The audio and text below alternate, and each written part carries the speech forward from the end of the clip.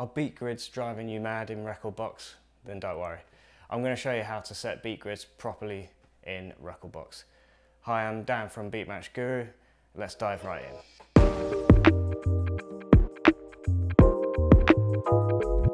Okay, so here we have the beat grid options. So you can see here the button down here. So usually what you'll see is these, like the hotkeys and all the different other options. So what you need to do is click on this icon here, which takes you to the beat grid edit.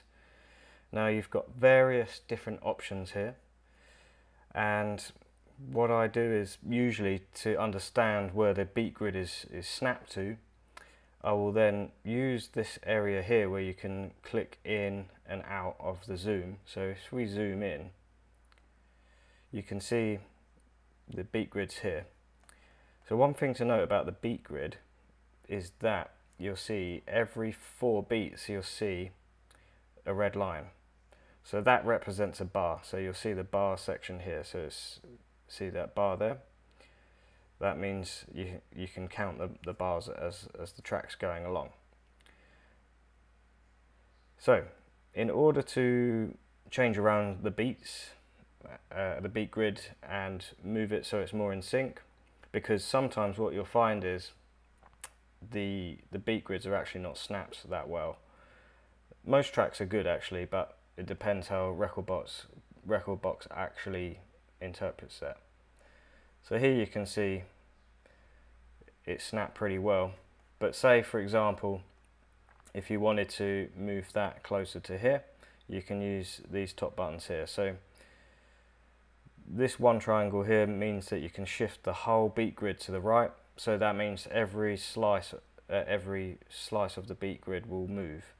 So this will move it a little bit and this will move it a lot. So say for example we click, see it slightly moving, and then we can move it back. So you can move it very fast, or you can move it back fast. Perfect. Okay. What's really important with snapping a beat grid is setting the BPM. Now I know for a fact that this tune here is exactly on point, because when I purchased it from Beatport it says BPM 123, so perfect. The trick is that sometimes what you'll find is that for some weird reason I find the tracks actually load half time or double time, usually half time. So what you can do is use these buttons here to eliminate that problem. I see that actually with drum and bass, because 174 BPM you can go down to half time, which is like hip hop sort of BPM. So for example here you can reduce the tempo by half, and that reduces the amount of beat grids.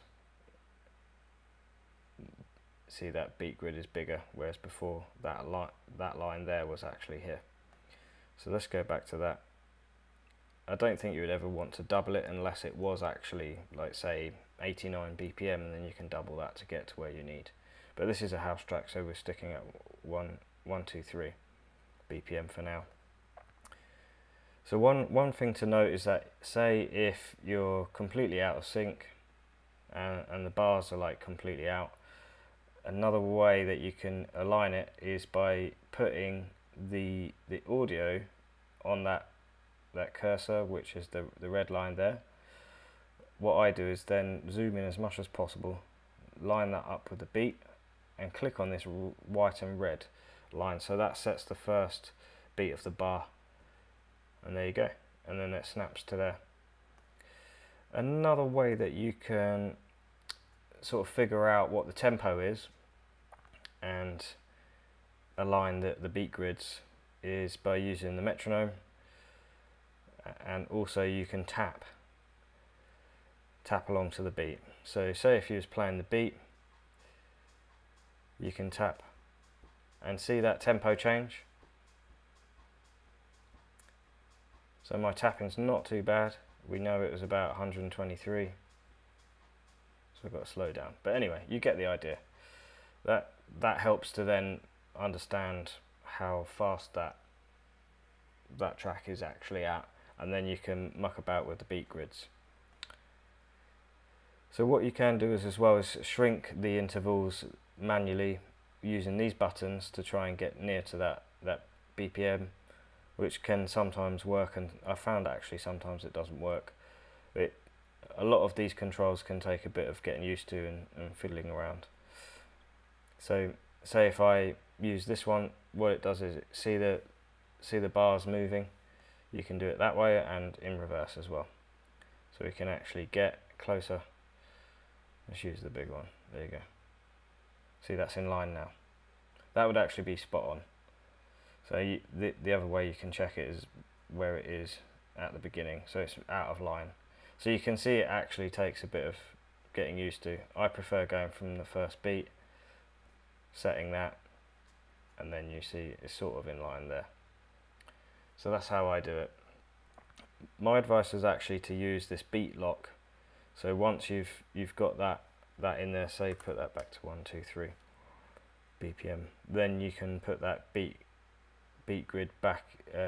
You can lock in the audio analysis so that beat grid won't ever change, and then that's all good for the future. I would say the last thing to note in Rekordbox is that the reason why beat grids are important is because when you click on this Q, which means quantize, you can snap to the grid pretty easily when you click on Q. So say the bar's here, but we know that first part of the beat grid is here. When you click on Q, it will snap to the nearest grid. See? And that actually looks like it snapped to that as well. So it snaps to the nearest beat of the grid. So say if you don't have that, it simply just cues it to wherever that red cursor is. So that's it. Hope you enjoyed that. If you want to see the full Rekordbox beginner's guide, then I will put the link in the description and you can click on the video here. Hope you enjoy that. Please subscribe to the channel and like the video. Thank you.